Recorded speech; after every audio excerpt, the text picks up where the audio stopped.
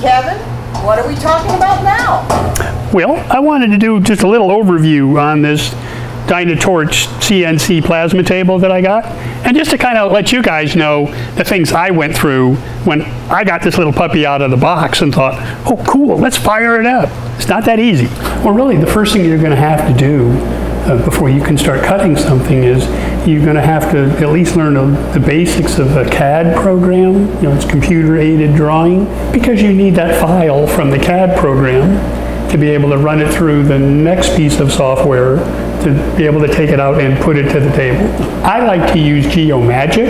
I find that about the easiest for me to use, but there are also several free programs out there. One of them, you know, off the top of my head is Tinkercad or Google SketchUp. Both of those will output the file, you know, the correct file type that you need to go on to the next step. So even if you don't have a CNC table yet, you know, CAD is the first thing you have to learn before you can even start using one. So start now. You know, find a CAD program to play with. Do basic designs on it like I started out with. This is how you make a box. This is how you make a tube.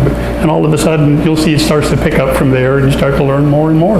So after you've been in your CAD program and you've designed whatever kind of part it is that you want to cut out and converted it over to a DXF file, so the next thing you're going to have to do is open up the DXF file that you saved and exported from your CAD program into what's called SheetCam.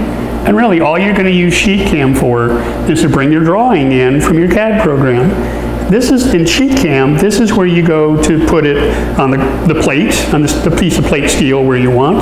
This is where you go to put in all of your settings for the plasma cutter. So it knows what amperage to run at. For the table, so it knows how thick of a piece of metal it is, how fast you want it to go. You know, do you want it inside, outside of the line? You know, this is where you set all your parameters.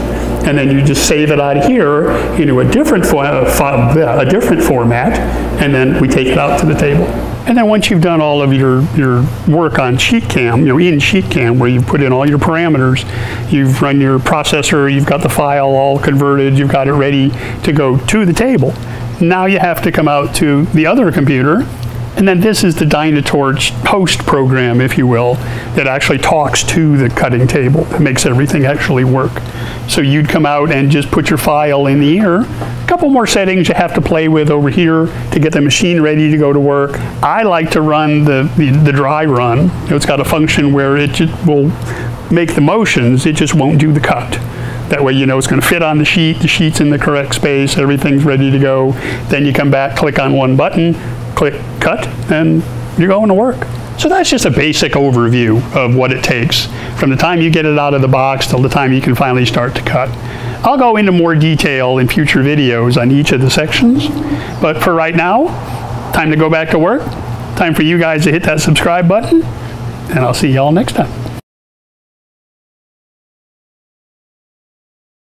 But there are also plenty of